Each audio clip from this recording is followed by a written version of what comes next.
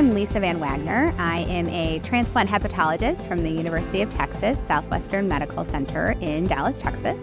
I direct our clinical research program. I'm associate professor of medicine there and help to run our non-alcohol fatty liver program, or NASH program, as the disease was formerly called. And today I just presented information that is hot off the press from this past weekend in the name change that has just happened in this disorder. So the disease that we formerly called NAFLD and MASH is now called Metabolic Dysfunction-Associated Steatotic liver disease, or MASLD, and its inflammatory type is called MASH. And it may sound kind of esoteric. What's the big deal with a name change? Well, it's actually a really big deal. First off, the decision to change the name was a global effort. There were multiple societies across the world. Over 56 different countries were involved in this decision, and it included patient stakeholders and their family members and caregivers, as well as many other advocacy organizations.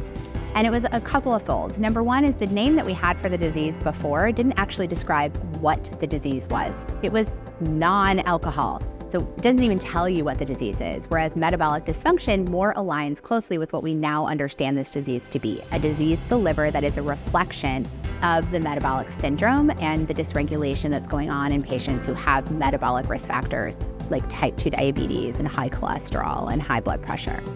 But number two, it was brought to our attention by patients, their caregivers, advocacy organizations, and also providers that having a name called non-alcoholic fatty liver disease was actually really stigmatizing to patients.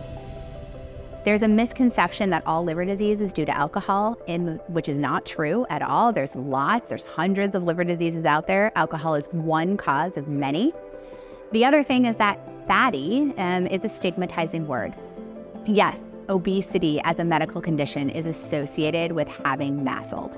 But there are patients who are normal weight who also get this disease because of the metabolic dysfunction that underlies the process. And so that was really important. And then the last thing that makes this so important is it helps us to recognize that MASLD and alcohol liver disease are not always distinct etiologies, that there is a significant category of patients who have metabolic risk factors, but who also do use alcohol, and maybe not alcohol at high levels like we think of in alcohol use disorder, but they're using alcohol in an effect that their livers actually can't tolerate it, and so there's overlap. And so now there's a new category of disease called MASLD, which is metabolic syndrome overlapped with alcohol liver disease, that allows us now to study a new population of patients that desperately needs to be studied so that we can better understand the disease and treat this patient population.